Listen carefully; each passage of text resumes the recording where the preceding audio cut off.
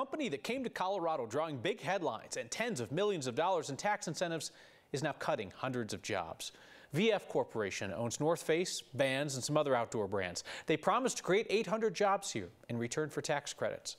Our Steve Steger looks at what happens to those tax incentives as hundreds of jobs are cut.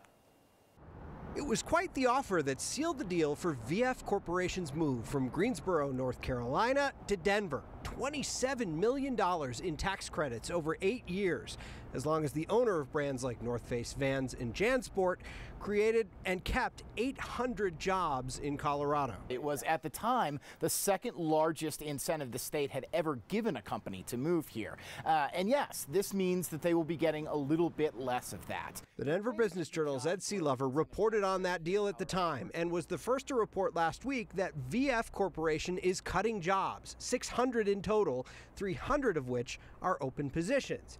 VF is a global company with its world headquarters in Denver. A spokesman for that company couldn't tell us how many jobs would be cut in Colorado. And they say that this will not disproportionately affect any area. So if you're doing the back of the envelope math, they're probably letting 15 to 20 jobs go from their Denver headquarters. Could be more, could be less. Colorado's incentives for luring companies are based on jobs created, and they are performance-based. It's not like a company comes in and the state gives them a big pile of money and says, thanks for coming. What it is a 50% break on the annual FICA tax an employer pays per employee. They only get the money for each year that a job is filled. So they don't get anything until they start creating jobs. And even then, it has to be filled for that portion of the year, and the tax is based on the salary they're paying the person as well. According to the latest report from the state's Economic Development Office, as of 2019, VF had already gotten $2 million of the $27 million approved. Essentially what this means is that VF will be getting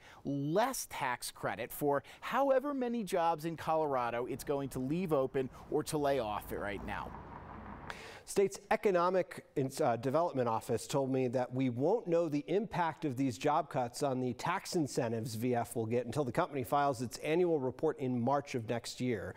Seelover tells me that Colorado's not known in the corporate world for its incentives because they don't just back up the Brinks truck when a company gets to town and then just dump a whole bunch of cash in the driveway. They prefer that you earn the incentives that you're going to get, which is important in the process, because you might be wondering, like, why would a company want to move here if the incentives aren't great, if you can literally get another state to throw money at you? Yeah.